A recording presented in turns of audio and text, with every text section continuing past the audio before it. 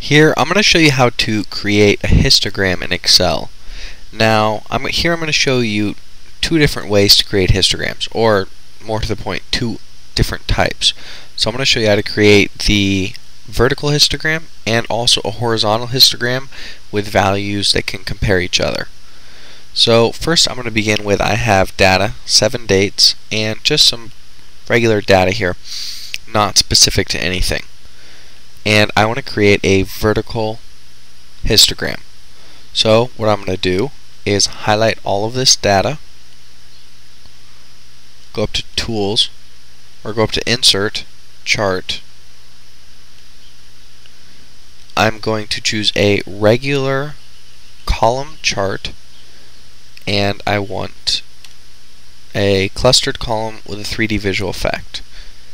Or never mind, I'm just going to choose a regular 2D column. It'll be easier. I'm going to ensure that my values are correct. So I want my x-axis labels to be the date, and I want these values to be C2 to C8, correct. I'm going to click Finish. So what I have here is a basic bar chart, but it's not quite a histogram.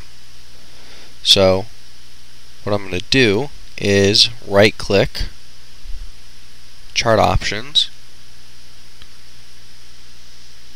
and I'm going to take the legend off. And now what I want to do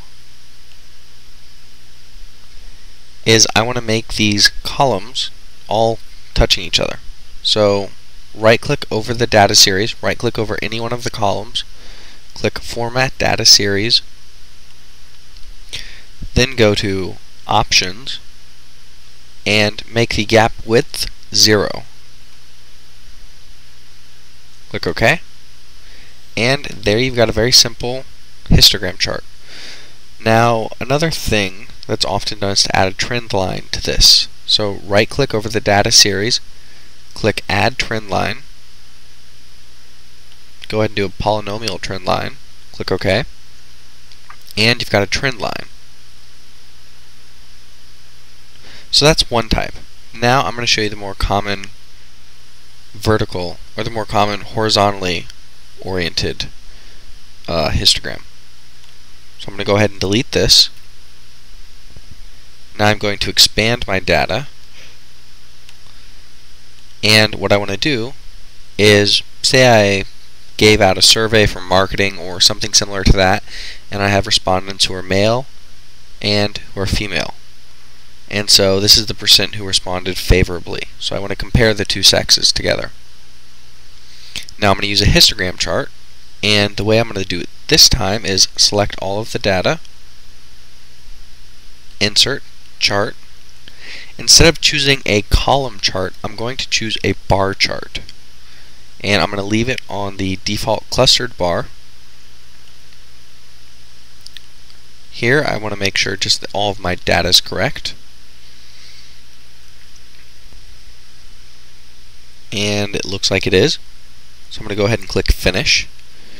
Now you'll notice that it's not exactly it's not a histogram chart yet, because the data is on the right side. So I need to be the blue on the right and the purple on the left. First, what I'm going to do is take off the legend, and in order to change it, one of these columns of values has to be negative. A very easy way to do that is to put a -1 in a cell, copy that cell, highlight the data you want to turn negative, right-click, paste special, and under Operation, click Multiply. OK? And all of these points return to negative. And if you notice on the chart, everything, you have the blue on the left and the purple on the right. So now there are a few things that need to be done. First, we need to get the dates on the left side. So what you want to do is carefully in between the columns, right click on the category axis, format axis, and go onto the Patterns tab. On the Patterns tab, you want to go to the major tick mark type, click None, minor tick mark type, click None, and tick mark labels, click Low. Then click OK. And you'll notice that the dates are all on the left side. Now, one thing I'm going to do really quickly is to make the font a little bit smaller. Or a lot smaller. Okay, now there are a couple other things to do. First of all, these are not negative values. So on the x-axis, I want to make sure that on the left here, these are not negative. So right-click on the axis over any one of the numbers, Format Axis, go into the Number tab, go down to Custom, and what you're going to want to do here is enter 0, semicolon, 0, semicolon, 0, semicolon. Now that's if you want these to be numbers down here.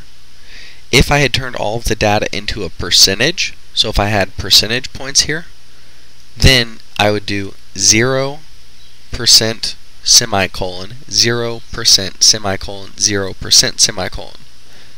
But for just regular numbers, it works to just do 0 semicolon, 0 semicolon, 0 semicolon. So, hopefully that wasn't too confusing. Then click OK, and all of these negative numbers are now positive. The last thing to do is to make this a histogram. So, right click over any one of the columns or the bars, click Format Data Series, go to Options, make the gap width 0 and the overlap 100. Click OK, and there you go. So now you can see that it's a histogram. So you've got a histogram comparing the men and the women. So let's just make sure which values are on which side. And it looks like the men are on the left and the women on the right. So since we took out the legend, how are we going to know what's what? Go down to the Shapes bar at the bottom. It's just the auto shapes. Click the rectangle. Click and drag.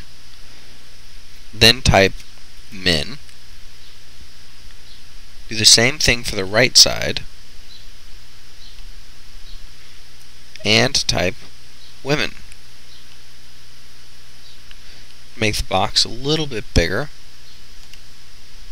I'm going to right click Format Auto Shape, and I'm doing this just to make the box a little bigger.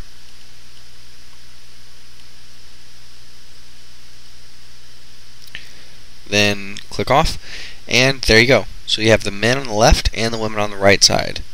Now I didn't make the boxes look good. I didn't make them look in character with a graph, but you can change them and format them so that they do look just like the colors in the graph, so it looks good. But the point is, that's how you can identify the data points on the left from the data points on the right. And those are the two ways that you can make a histogram in Excel.